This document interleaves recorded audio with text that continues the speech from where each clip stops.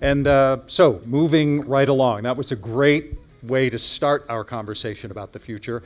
And we now have a tradition of having our first panel be about global capital, which is a broad view of what's going on in the world.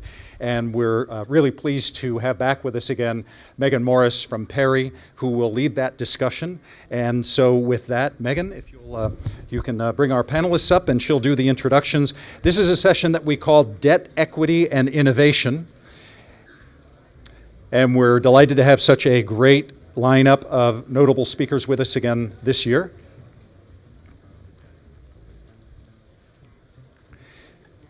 We'll get a sense of where we are and where we're going. So Megan, thank you.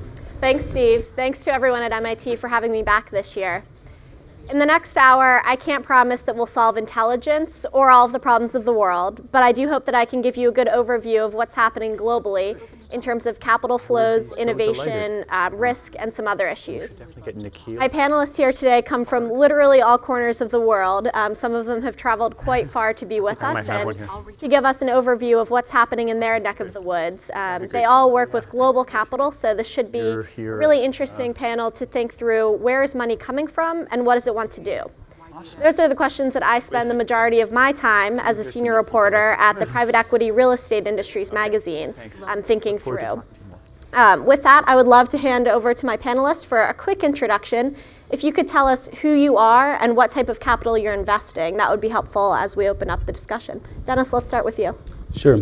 My name is Dennis Lopez. I'm the CEO of a company called Quadrille.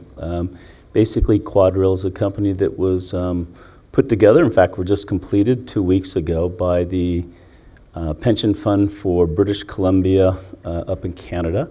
And we invest, we have a portfolio of about 25 billion. We're looking to grow to 50 billion, and it's long-term capital for the pensions of about 650,000 workers in the province, policemen, firemen, teachers. I am Isabelle Semama, CEO of AXA IM Real Asset. So AXA IM Real Asset is the real estate and infrastructure asset management arm of the AXA Group. We manage 76 billion of assets through what we call the 4 quadrants, meaning we are investing in direct properties, in direct infrastructure, but also in the private debt market, listed and listed market, debt and equities. And we manage more or less half of the capital we manage is on behalf of AXA, so insurance companies, and the balance is on behalf of pension funds and insurance company and sovereign wealth funds. We also have a business for retail clients. Thanks. Hi, my name's Leonie Wilkinson. I'm an investment specialist with QIC, which is Queensland Investment Corporation, and I support our global real estate business within QIC. QIC started around about 1992 as the investment arm of the Queensland State Treasury of Australia. We've grown that over time to really focus on unlisted alternative investments on behalf of our original incumbent government investors and also third-party capital investors similar to AXA. These days we have $65 billion under management, primarily in Australia and the US, and about half of that is for the Queensland government and half is for third-party capital. Hi everyone, my name is Emmanuel Adu. I run the blockchain and distributed ledger practice at Credit Suisse. Function there really focuses on a few things, actually public policy advice. So we talk to our regulators about blockchain and influence their decision making on what is blockchain, crypto, ICOs, etc. We run a number of proof of concepts and pilots actually at this stage within the firm and across our clients as well.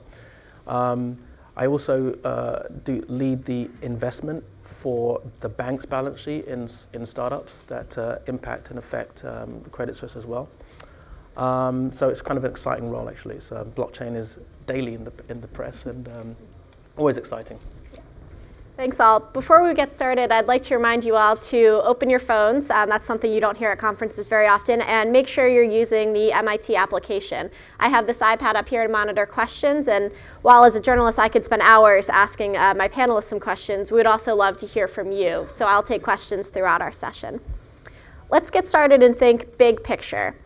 For those of you, especially maybe Leonie, who are going out and trying to find capital, is it more difficult right now to source capital or to deploy it right now? What are you seeing in your many travels? You've been around the world just in the past couple of days, it sounds like. We have, yeah. I've travelled. I've been in the US for the last week and a bit. More difficult to source or deploy capital. I think we focus primarily on Australian capital, so I might talk about that for a couple of minutes just because perhaps that's interesting for this audience, given it's the other side of the world. So we have a very, very strong source of capital in Australia, and that part of it, I think, to answer your question, would be relatively easier than deploying it, but I'm going to talk a little bit about why that's the case. So the source of capital for QIC is really heavily weighted to Australian pension funds. And the distinct differentiators for that source of capital and why it's a relatively easier area to tap is because of our size. We're $1.5 trillion under management just in Australia, which for context is, on different measures, either the third or fourth largest pension fund pool in the world. We sit behind the US and the UK, but we're around about the same size as Canada and the Netherlands in terms of the source of capital. It's also growing very strongly. We have universal and mandated contributions into our pension fund system, and we have since the early 1990s. And that contribution level is going to grow. It's already been legislated that that will grow over time. But most of our gains are really from capital gains in the existing investments that we have.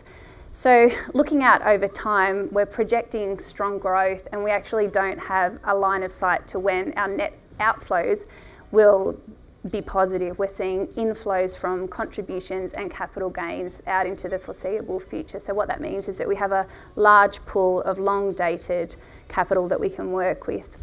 The second really differentiating feature of our capital pool is that it's a defined contribution pool, which means that the risk and return of the investments made by us on behalf of the members is at the risk of the retirees themselves, which means we're very low-risk investors and long-dated investors. So that means that we can invest into real assets that tend to have a little bit less liquidity. We have the luxury of a lot of flexibility in the way that we invest, and that opens up lots of opportunities for us around the world.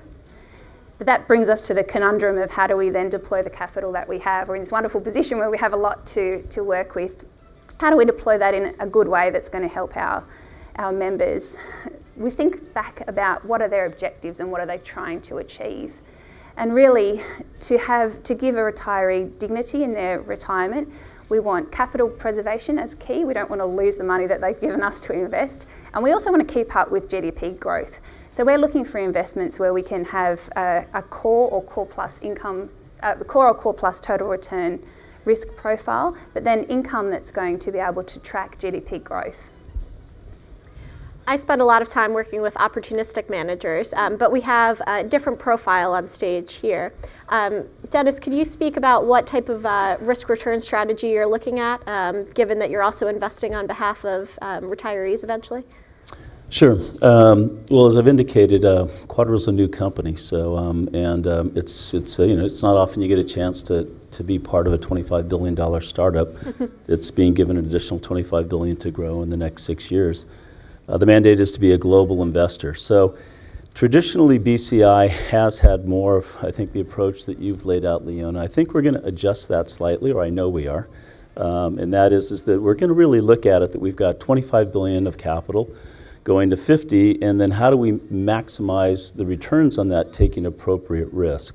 So we will have a component of the portfolio which is stable assets, longer term for cash flow, but I think we're also very much thinking too that, we'll talk about this more, that with all the technological change that I guess we'll get into a bit and was highlighted in the keynote address, there's going to be a lot more obsolescence going forward, so we have to be much more careful, and the opportunity and just kind of buying a massive office building in London or New York and just sitting on it really doesn't work anymore. So we're going to be much more active in turning over our portfolio.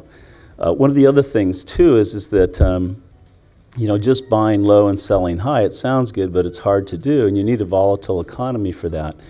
If you look at the world particularly since back to 1977 when the central banks around the world started focusing inflation as well as job growth and GDP growth as targets. The volatility of the world has been dramatically decreased through interest rates and through asset values too. So one of the things that we're focused on is creating more operating businesses. So two sectors we like a lot, and we'll talk about more: industrial, multifamily.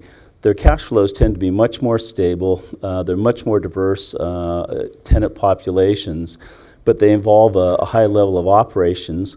But that's okay. If you get good at it, we think it'll allow you to outperform. If you take the traditional institutional investment, let's say an office building, you have a $1 billion or $2 billion office property in London, New York, Paris. If a tenant of 200,000 or 300,000 square feet leaves, the capex required to reposition that space and bring in a new tenant, you get very volatile cash flows, which frankly aren't as attractive for us. So few thoughts on how we're trying to maybe change the pension fund model a bit. Isabel, when you're looking at AXA's massive portfolio, is it easier right now to buy or to sell? You're sitting on a lot of money, but you also have a pretty substantial portfolio. So how are you thinking about buying versus selling in this environment? I will share a little bit what Denise has said. The issue today is more embracing what the disruption we see globally in the industry. So to switch and to adapt the portfolio, so we have to buy and to sell in order to rebalance the portfolio toward what we call alternative asset classes. So we do a lot in logistics, in senior housing, student housing, residential. Those sectors that benefit from very sound fundamentals and in which we can expect some good cash flow, steady cash flow, and cash flow to grow over time. And we rebalance and readjust our more traditional portfolio, so that is made of offices and retail. But I fully agree with what Denise has said. The issue we see across the industry is the obsolescence, the fact that when you look at the office market, the demand from tenants is changing a lot. They are generally moving from one office space to another one with a ratio of 0.8, 0.7 or 0.6, meaning that they are reducing the surfaces they are looking for, but they are ready to move, not always to pay the right rent or the one we would like we would expect, but they move and require more technology, more modern, more flexible building, but reducing the number of square meters they use. So these are things that are impacting dramatically the industry, significantly the industry, and that we have to take into account. So another thing we do a lot is we do a lot of development. We do some development with Denise in London, notably, because coming to the market with the right new product, with product that offer all the technology, all the services tenants are expecting, is a way to deal with this office market that is becoming riskier because of the acceleration of obsolescence. We've talked a little bit from our first session and now about office, but I want to think about obsolescence in retail, which is something that comes up day in and day out with my meetings, particularly with investors. I'm seeing a lot of state public pension plans and other groups with significant capital deploy saying, we just won't touch retail right now. We have the allocation, but it's not something we're looking to do in any area. Retail is a big property type, so should we read into those headlines and say bricks and mortar are dead and it'll be all Amazon Prime from now on, or are there still some opportunities? Leonie, you do a lot of retail, so tell me what you're thinking through at QIC. We do a lot of retail, and the reason we do a lot of retail is because historically retail has provided the best hedge against inflation, and we like to be able to do that for the members sitting in our pension funds. So we are continuing to do what we do. I do think that retail at the moment is undergoing a renaissance. And the reason for that is really driven by technology. I think that's going to come up over and over the course of this conference. But we see the headlines the same as everybody else. I agree that e-commerce and retailer health are headwinds for the retail industry, and I understand why people are concerned about deploying money into capital. As a specialist in retail, we think it's dangerous to concentrate just on that aspect of retail without looking at the fuller picture. And we typically would start thinking about retail from a macroeconomic perspective, and that starts with the health of the consumer. The health of the consumer is in very, very good shape. We talked earlier, Eric talked to us about median incomes, and while the median income of households has flattened out, if we look at what the growth of consumer spending is going to be over the next 10 years, it's actually going to be in the US 4.8% per annum, which is 400 basis points higher than the last decade, where it's 3.8% per annum.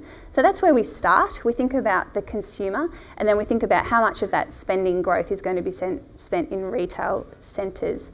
The really simple way for me to think about the impact of e-commerce and retailer health is that when some spending is taken away from, say, a retailer that has gone into bankruptcy or has shifted from bricks and mortar into e-commerce, it's not that that spending disappears and goes into the ether. The spending goes somewhere. So that's what we're focusing on. And as landlords who want to do a good job for our investors, we need to understand, what does that consumer want? And that's where the very interesting intersection with technology is helping us as a retail landlord, because we have historically always focused on consumer health, the demographics around our shopping centres. You know, we consider them actually local businesses, and we're hyper-local in the way that we tap into our consumers. But now with technology, there's many different ways, and some have already been touched on, that we can better understand our consumer. And it's really incumbent on us as the landlord to assist our retailers to understand their consumer and give the consumer what they want. And just as a quick data point, I hope that gives a little bit more context, but it's just to start to think through some of the headlines. They're focusing on retailers that are going broke and the impact of e-commerce. But if you just dig a little bit deeper, there's many other statistics that can help counter some of that. And one that I just wanted to call out, because I thought it was really relevant when we were talking earlier about the bifurcation of household incomes, who's doing well and who's not doing quite so well in the US. Retailers that can respond to that are surviving and actually thriving, and retailers that aren't responding to that situation that consumers are finding themselves in are the ones that aren't able to survive in this market. And that really is focusing on those mid-market balanced retailers. The premium retailers have net new stores, and actually price-based retailers have very significant net new stores. So I thought that was just a nice intersection with some of the comments that were made earlier. So maybe I'll just make a quick comment. I think from our perspective, our peers, 35% of their portfolios in real estate. For us, it's 10. And we're very happy with it there, and maybe even less. And the retail that we do isn't really, quote, retail per se, it's densification. If you think about it, you've got a lot of properties, particularly here in North America, where you've got 30, 40, 50 acres in prime centers of wealth and transportation nodes, and you've got huge parking lots and single-story buildings. Okay, so that doesn't make a lot of sense, right? So what we think the primary opportunity in retail is to take those centers and densify them. So for example, we've got a mall in Vancouver. It's worth about $1 billion. It's got 30 acres. We're going to throw another $3.7 billion into it to make it the second city center of Vancouver, put in 2,000 apartments, 9 towers around the site, increase the retail from 400 to 900,000, increase the office from 100 to 400,000. It's on the major transportation node from the airport to downtown. We like those kind of projects. We think that's the future, these big mixed-use projects that, you know, it's work, life, play. You guys have heard those themes before. So if you take a look at the department stores, effectively, we kind of think they're dead, they're gone. And if you take a look at e-commerce, really, where's the future of e-commerce? We think it's actually China. If you take a look at China right now, all in North America, we think we're kind of leading retailing, right? Okay. 53% of e-commerce is in China, not in North America. They're 5 times bigger than us. And effectively what they've done is they've skipped malls. Now, of course, they do have malls there, but if you take a look at their percentage of retail in malls versus e-commerce, they've effectively skipped it. Just like, you know, when I first went to Europe, I had my brick Motorola telephone, and then when I would go to Japan, I had, you know, just unbelievably, you know, incredibly much better. So I think that, you know, from our perspective, you know, one of the advantages of being a global investor is to kind of look around the world and see who's doing what. And, you know, so We think retail's mainly an opportunity for that great land that they've been able to tie up, 40, 50 years ago. What are some of You have the... also spent 7 years in Europe, in France, notably, or in Europe. But just one very short comment. When talking about retail, we also have to look at the shape of the market. If you look at Europe, the number of square meters in retail is 5 times less than in the US. So that exactly is a dimension we have to consider. And we are probably in the middle, because if I look at the portfolio, 16% of it is retail. So but it is 9 billion, so it's quite big. And what we have done, you were asking about buying and selling. We have definitely sold all the small shopping centers, the ones that are not in the key area, but focusing on the very large shopping center and the best location, high street location. Those ones continue to perform well. So location remains one critical issue for retail and and partnering also with the right operator when talking to shopping center. That's right. It's a North American opportunity. Europe doesn't have the same issue. We're way over retail, and there's going to be big winners and losers. I was up in Dennis's neck of the woods a few weeks ago talking to folks up in Canada, and one guy made the point that Canada is not over-retailed, but the US is under-demolished. So that could lead to some opportunity for some repositioning of the mixed-use centers, call centers, medical offices, all sorts of interesting things. How does technology play a role in the retail revolution? Leonie, you do some work around using consumer data and things like that. I think that that's a much more interesting way than just opening your doors and hope people come in. Yeah. So how does technology play a role in how you're bringing consumers in the door, and then not to sound like Big Brother, but tracking them as they move through retail centers? Yeah, no, you definitely can't just open the doors and hope that people will come in. You'll be out of business quite quickly. So historically, we looked at demographics around a shopping centre to understand primarily how the growth of income in our catchment area would be over the coming years, and really focusing on those target areas. And now that has evolved using technology into a term that can be summarised as consumeristics. And really that's about just really understanding as best we can our consumer and what they're looking for, and make sure that our offer is appropriate for the consumer, and make sure that we're supporting our retailers to give them the offer that they're looking for. And so one specific example that I'll just walk through, and Eric actually touched on it, but I'll talk about how we use it in Australia, because it's kind of interesting with our market being different to the US in some ways. So we have a partnership with a bank in Australia to look at credit card transaction data. And when I first learned about this, it was a little disconcerting, because I felt like Big Brother, and I thought, well, how much is it really appropriate for us to know about this level of data? So the first thing I just wanted to highlight is that it is all anonymised. It's not breaching any privacy laws.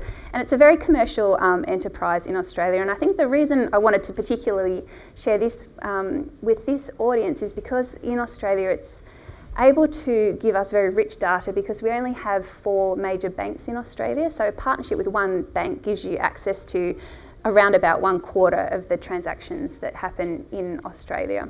So we can look at and analyse credit card transactions.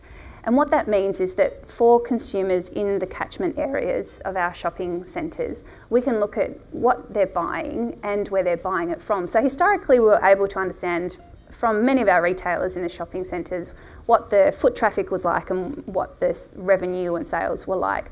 But this credit card transaction data lets us see exactly which brands our consumers like and where they're buying those brands, and that includes online. So the way that we then can use that data is if we can see that consumers in our catchment area like a particular brand and we don't have it in our shopping centre, we'll look to make sure that we can bring it into our shopping centre.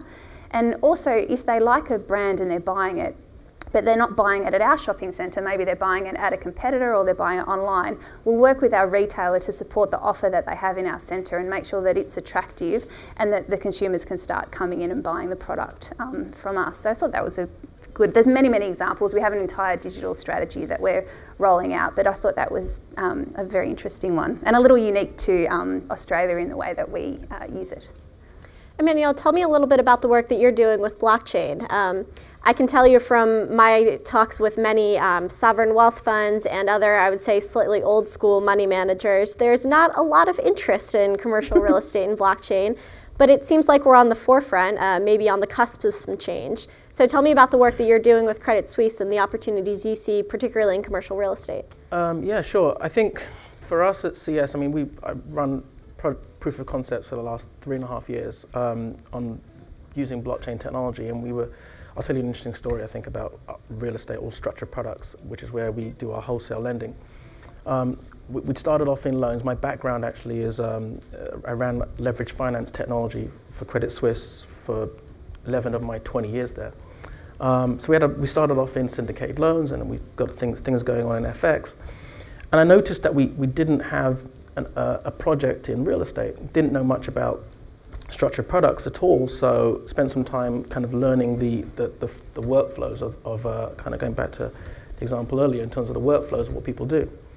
And it turns out that we Credit Suisse, for instance, make a lot of money in the inefficiency of the business, which is bad, for good and bad. It's great for us, but bad when I finish the story. So we make money in this something called the wet period. So the period between signing and documents arriving at the custodian. One of the things blockchains do, we codify operational processes, so we make things, we automate things from a contract perspective. But we also, and the big kicker is, we try to make a blockchain application decrease settlement. So what happens when you move from a place where you're charging, a retailer a couple of extra basis points, actually 200 basis points for the wet period, and you shrink that down to a day when everyone's digitally signing on the same day. There's no lead time anymore. That goes away. So I shared that with the head of our business, and he said, well, why would we want to do this? I said, we won't do this, but I guarantee if we've thought about it, others are going to think about it too. So you be prepared for that. We've done an experiment with a couple of our, actually it came to us from we're a financier, and actually we published slides, so I can talk about it. US Bank, Wells Fargo, Wamco, and who was it? I think it was us, actually. US Bank played the role of treasurer, of the trustee, as well as our servicer, SPS. And what we found was we were doing this work, moving, the servicer was basically collecting lots of data and holding it for 30 days, and the inefficiency was tremendous. What we did on the blockchain, I mean, blockchains are really just database technologies that allow us to share information through our firewalls, knowing that the other person, your counterparty, is looking at the exact same data you are. So we're able to actually shrink that whole process down, have everyone on the same page in terms of the servicing elements of what was on the transactions instantaneously. Taking that same model, putting it into asset-backed securities and for our credit card processing, etc., just makes the whole process much more automatable. And then what we're seeing now is using smart contracts to effectively create the mortgage pool, effectively ensuring we've always got, say, the AAA at the top, taking out, because in a mortgage pool, you get the product, the mortgage disappears, and you've got to replace it for your client. That process completely automated using smart contracts. So that's a touch of what we're seeing in the real estate piece. I think there are some people in New York who are very nervous looking at blockchain in the third-party service providers like the title insurance industry, which goes very deep into New York and then Albany upstate as well in terms of the political reach. So I think that there are some opportunities in real estate. What will it take for some of the more institutional managers to think through blockchain adoption at the enterprise level? I think the challenge I find is that there's this blockchain's been certainly been talked about a lot since 2015, and it was, I would say, 2015 was the year of hype. 2016 might have been the year of the POC, and what does that make 2018? I guess the year of the pilot. But I definitely feel as though it's been a case of prove it. It's the projects that I work on, and there's 16 in our portfolio in total. promise a cost reduction of 50% in our processing or more. Some of them are as high as 86% cost reductions. And when you think about those numbers, it always surprises me that people aren't literally biting your hand off to adopt. So I think some of the challenges are that you kind of have to prove it. You have to show that it works. And I think the first pilots, the first things that go to production, maybe later on this year, next year, will force managers to start really looking at it. I don't find blockchain terribly investable in the short term. From a banking perspective, let's back up. It is investable, but it's hard to see the exits. I think people view blockchain as an expense reduction mechanism as opposed to a revenue opportunity. I think that's likely wrong. We're seeing initial coin offerings, ICOs, as a new way to fund real estate projects, for instance. So, folks in this room who put capital to work for the purchases of construction, that's a new model that I think is going to take hold. So, I think people should pay attention. I think the technology is on its way. It's not going anywhere, and it will have a dramatic impact on not just the improvements in our businesses, but also and how we look at funding new projects. One of the best parts of running this panel is such diverse perspectives from all over the world. And so we had a couple of audience questions on getting some foreign opinions here. So for the group, what are some current trends you're seeing with foreign investment in the US? Some of you are very active here. So what does the US look like from a foreign perspective? What are some of the headwinds we're facing right now and maybe some opportunities as well? I can comment on it.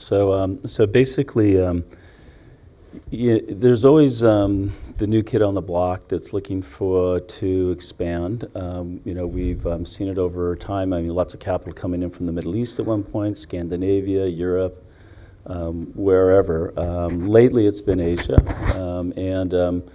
we're all hearing lots about the Chinese. That's kind of shifted. Initially, it was really more the sovereigns. It was the CICs and the Safecos who were investing. They're still active, but they've stepped back a bit. It's really more now a lot of the high net worths from Asia. So you're seeing these very aggressive prices being discussed and paid.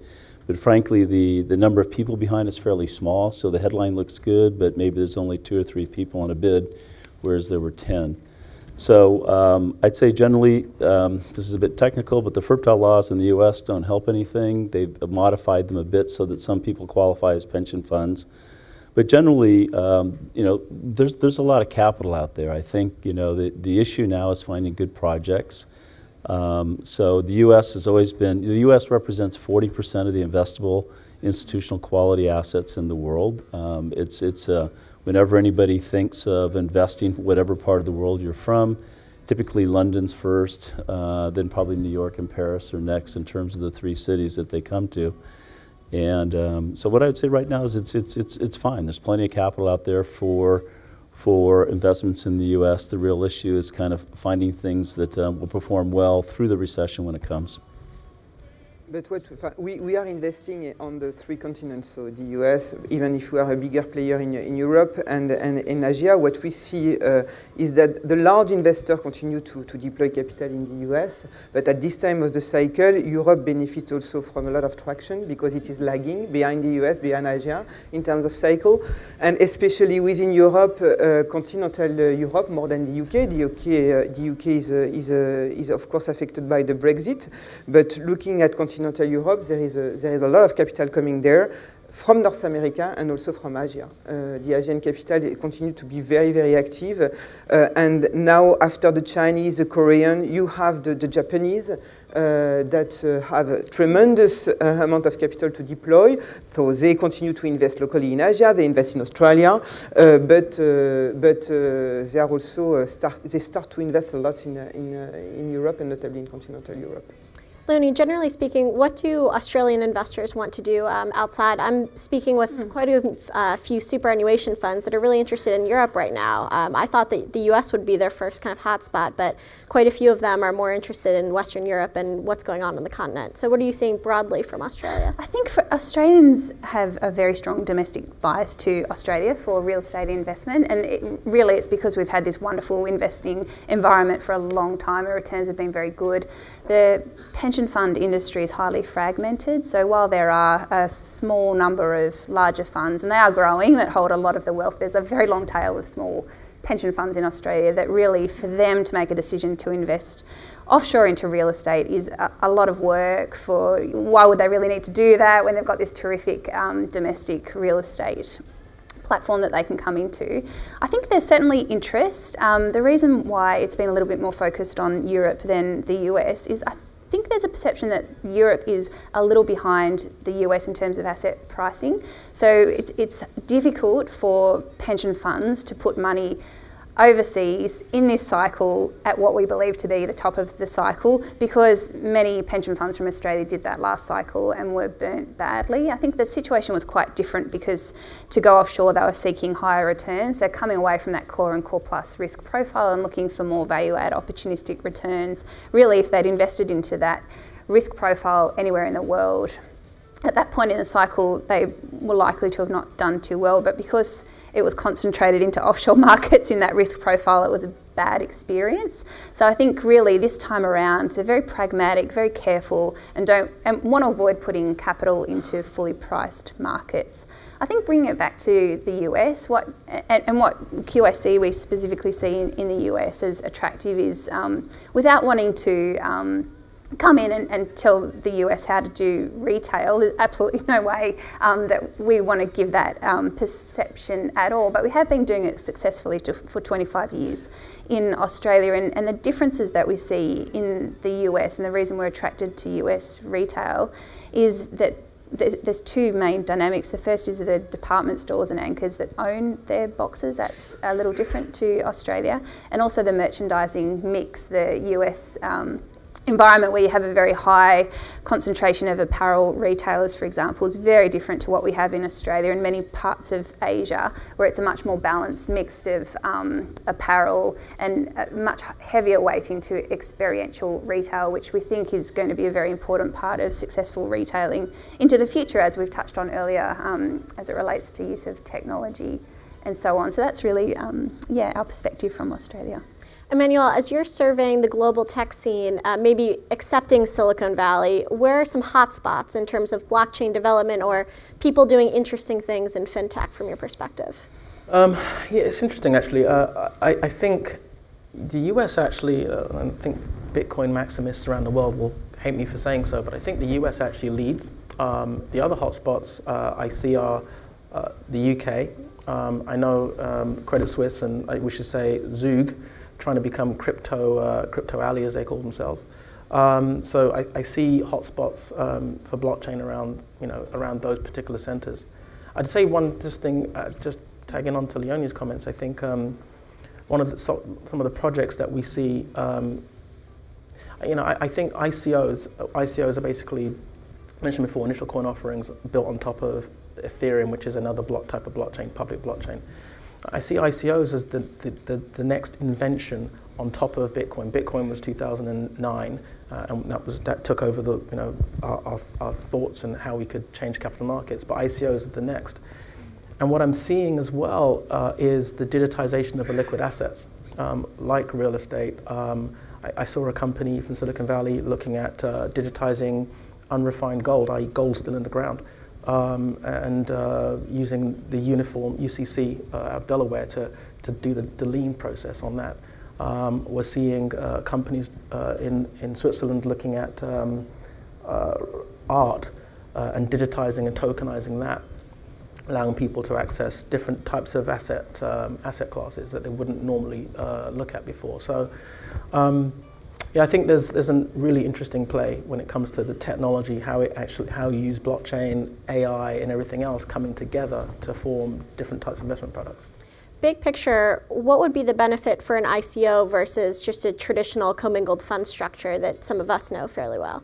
Yeah, you know, the interesting thing about the ICO, I'm talking about the US for a second, because there's this tension between the SEC, the regulator, and the ICO, and now you're finding people saying, oh, we're not, to avoid going to jail for doing an ICO and not declaring it with the SEC, they're now registering as, you know, either a Reg D or Reg A plus or whatever. And that causes some interesting tension, because if it's a registered asset, therefore held at a custodian, versus this ICO, which is supposed to live and breathe on the blockchain, you know, how do I reconcile those two things together? And they call them STOs now.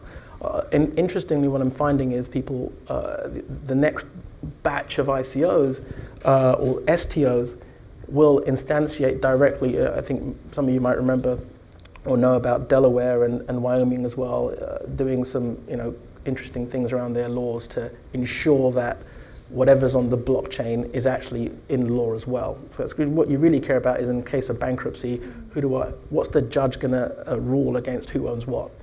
So being able to actually use that Delaware law to create a product, like say, if I picked a Reg A plus, which doesn't have the same restrictions as a Reg D, 2,000 participants, US, etc. But now you can trade it instantly in the secondary market using a Reg A plus format. I think that's going to open a whole new wave of investment vehicles for this audience as well as others. I want to switch topics just a little bit to another area of innovation, or another area of capital deployment that's very popular right now in the private world, and that's real estate debt. Isabel, that's something that you spend a lot of time focusing on. How is debt playing a role in portfolios now compared with equity, and how are you structuring portfolios on behalf of your clients to find the right balance of risk and yield in this market environment? So if I look at what we manage, we have 15 billion of private debt, so it's quite significant. Most of the investors that invest in our program, they look at this investment as a diversification for their fixed income portfolio. So it's more a fixed income approach, and they are looking at what kind of spread they can get compared to what they get on the bond market. So it has always been the case. It is part of their fixed income allocation, and they continue to, in the current market, they continue to allocate, and our program continue to grow, both in infrastructure and real estate, because we still, in Europe and in the US, the pricing are not so different. We continue to offer premium between 50 to 100 bips compared to what they get on the bond market, which makes sense at a time where interest rates are still low. When looking, going up the risk curve, we are at a time of the cycle where looking at the mezzanine market becomes more and more challenging. So regarding our allocation, we refocus really on senior loans, so that are even more a proxy for fixed income, and we reduce the level of risk and look only at the senior market, knowing that the mezzanine piece are the ones that are stuck between equity and debt, and in the downturn will be the first to be impacted. So we are at a time of the cycle where we tend to reduce the level of risk, but we continue to attract this program, this private debt program, continue to attract a lot of demand, and we are more in a situation where we cap the capital we raise, because we don't want to be a forced buyer in a market that also remain challenging with an asset class that is expensive. So, but maybe one additional comment regarding the way we build portfolio. So we have this 360 approach. So we are present on private and public market and equity and debt. And for us, it's highly valuable, because it's a way to have an insight, a market insight that is really powerful. And especially at this time of the cycle where everything is expensive, being capable to move up and down the capital structure to look at private and public market is a fantastic market insight, and allow us to be more agile in our underwriting, notably for private assets. So we do a lot of brainstorming and exercise, benchmarking private and public pricing, capital and debt, just to have a better assessment of pricing and be better in our underwriting. For both the debt and equity sides, for all of you, how are you thinking about emerging markets right now? Are those markets that you would like to be in? We'll leave the specifics of what's hot in Mexico and things like that to our later sessions on some of those emerging markets in particular. But do you tend to be in more developed countries, or is there interest in going elsewhere? Dennis, let's start with you. You have quite a big program to build out. Will any of that capital find a home in emerging markets? So we're focused on 8 countries, Canada, the US, France, Germany, Japan, China, and Australia. And that represents about 84% of the investable institutional quality real estate in the world. So that's kind of our initial focus. The issue with the emerging markets, one of them, well, first is rule of law. So we're very focused on contracts, right? We have contract for leases, contracts for title of land. And that's an issue, frankly, in a lot of the emerging markets. They may have very high GDP growth rates, look very attractive. As you all know, there's a massive correlation to GDP growth to real estate values, but it doesn't do any good if you can't enforce your contracts. The second thing is just more specific. It's the cost of hedging. So our returns are judged on the Canadian dollar. When we go to India, it costs us 5% to hedge. And even then, we're only hedging just the equity, not the cash flows, the capital appreciation. You know, I know that's one of the issues of going from Europe to Australia. It used to cost about 2.5%. That's expensive, you know. So especially in an environment where returns are lower, you know, you're looking at, you know, yields sub 5 or something like that. If you're paying those kind of, if you have those kind of costs, then it's pretty difficult. With that said, we're dabbling in Mexico. Our strongest global theme is logistics, kind of the opposite of the retail story. So we're dabbling in logistics in Mexico, and we're also dabbling in logistics in India. By the way, we don't consider China an emerging market. We think it's emerged. So we put that, even though some people wouldn't say it's not a developed country, we feel that way, and we feel it's an important country for us to invest in. Yes, but rebounding on what you are saying, China, if we put China aside, when you look at the emerging market, it's a lot of small market, or compared to the big markets that are quite small. And real estate, it's a lot about generating value. It requires a lot of human resources, asset management. So it's also challenging. I subscribe to everything that has been said by Dennis regarding rule of law, currency hedging. But on the top of that, you have how you deploy and how you organize yourself in those countries that are each of them quite small compared to what the rest of the market can offer. And it's really also a setup issue, how you set up yourself to manage assets and to be close to your property or to your program. So on our side, we stick to the developed countries and are not considering to deploy capital in the emerging market. I've heard a lot about blockchain applications for some of those very emerging markets that lack title registry systems, deed transfer, things like that, that help with the rule of law. Emmanuel, are you seeing anything in the emerging markets, or are you more focused on what's coming out to help kind of the existing financial institutions? Yeah, my key focus is really working on what the banking, the capital markets piece. I probably met with 200 plus startups in my journey, and they focus on various things, and many of them do focus on blockchain, using also another invention, IoT, the Internet of Things, to do things around logistics, tracking on the blockchain. That's not us, that's Wells Fargo did an experiment on that recently. I see things happening in Venezuela, things happening in Nairobi, it's Kenya, and Nigeria on blockchain as well, so to do with real estate in particular. But I don't know how well that will stand up in rule of law, because that's really what's about. With the blockchain in particular, particularly smart contracts, it is all about pre and post bankruptcy, what's the positioning. And if you don't have settlement finality, if you can't guarantee that you can affect, you have the asset, the title is yours, then it's worthless. Then it's just a database entry. Mm-hmm. So without that, you really can't progress. Some questions around technology and building strategies. Are any of you thinking about green buildings? That's probably something that comes up quite a lot in Europe, at least compared to the US. We're a little behind on the ESG side. Or smart buildings, how does that play a role in your thoughts about portfolio management, build to core, some other strategies.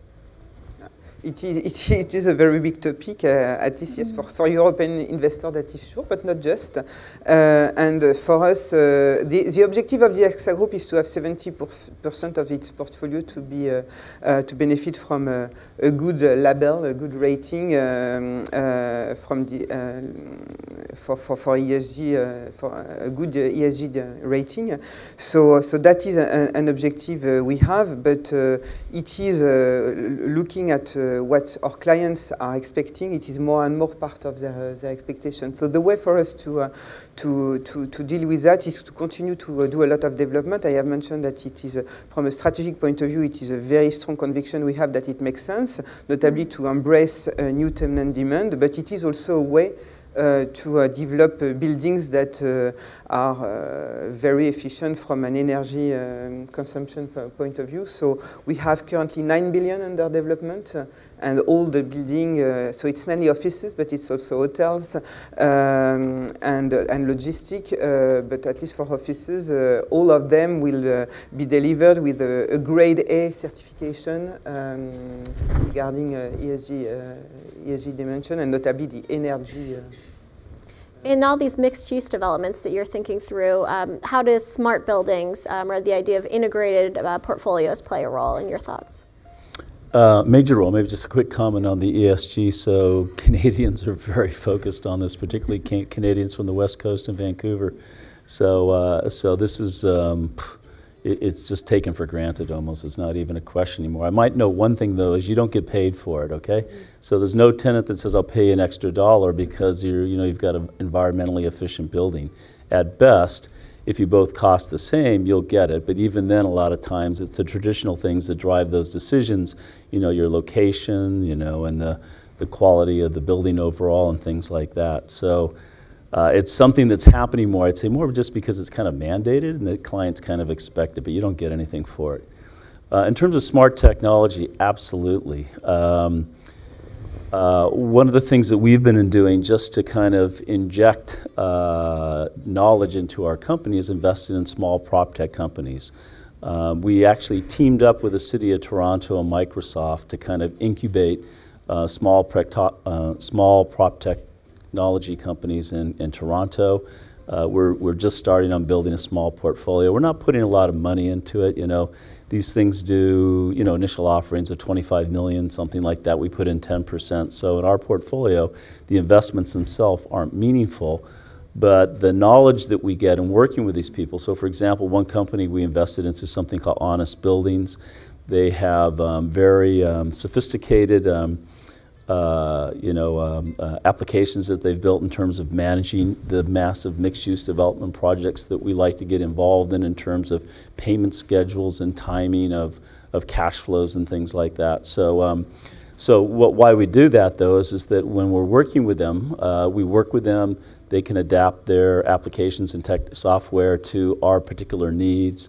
And then actually one of the things too, we work with other groups who are also very active in this area. So we'll get maybe, if they have, 15 investors, maybe 6 or 7 of us, which were strategic investors, will invest in these companies, utilize their software, in effect actually make them successful by doing that, but then help ourselves. So the benefit we get out of it is more from how they help us improve what we do than the actual investment itself. Even if we get a 10 multiple on it, it's not gonna move the needle. Can I just tag 2 things that are happening that you might be interested in about? So one is the Brooklyn blockchain initiative, which takes folks with solar power. The assumption is that electrons will go to the first place that they can. So if you produce more power than you consume, your neighbor's going to end up paying for your bill. And actually, that works. It's within two streets in Brooklyn, which is quite interesting. And then the second piece was of a firm that I worked with that looks at client segregation accounts, which are quite hard to do in the US apparently.